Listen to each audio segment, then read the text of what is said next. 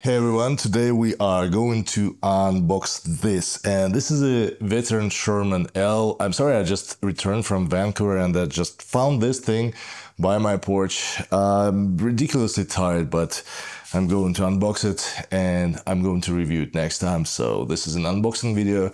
Well, it is what it is. I didn't weight it because what's the point? It's just a box with a wheel inside. I'm just going to put out the wheel, see what kind of setup it is. I bought it from eWheels. I'm not quite sure what is going on with, like power pads and everything, but all right. It's a lot of foam. It's rather a good thing. Oh, I love this. This is a pre-cut Velcro to put on the side of your wheel with the holes, so you won't spend any time on that. Pretty cool stuff. A bit more of that. Oh wow, the power pads. Nice, lovely. I love this. Okay, so eWheels send it with power pads, which is great. These are, well, legit. Maybe not the best ones, but they're legit. This thing has some texture and, well, it's not too slippery. I think it's good. I'll try them out at least. I guess this is the charger. 5 amp charger, not too bad. Okay, so now there is a wheel inside. I'll try to lift it up using the front handle and the stand, and it's going to be just basically the first test of lifting that up.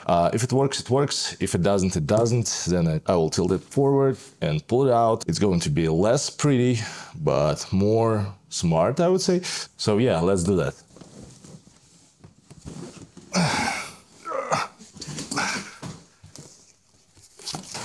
We need to plug it to a charger to unlock it, so let's do that because I'm really curious how it balances itself, I guess. Okay. Oh my goodness, come on. All right, it's gonna be a little bit more complicated. Really, LeaperKim? You did it! I cannot open this one with my bare hands at all.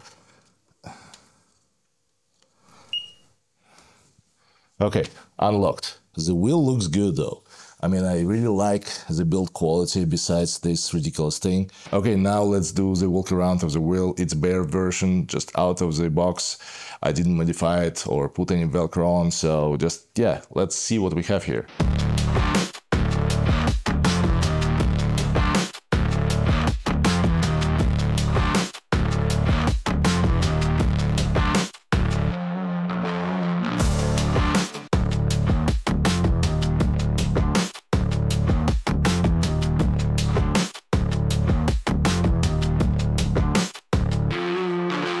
So overall, I like the quality of the wheel. It looks very, very solid. Everything is very sturdy. All details are very snug and you barely can move them.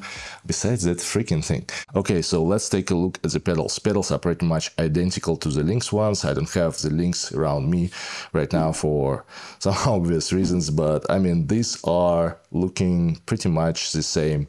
I love these kind of pedals. They're big, they're fine. I have the size 14 for my foot, and yeah, it fits me pretty well, or I fit it pretty well. So either that or vice versa. So these things are pretty much the same as well. I think the geometry here is slightly different. I'm not quite sure though. So this is looking pretty much the same for the jump pads.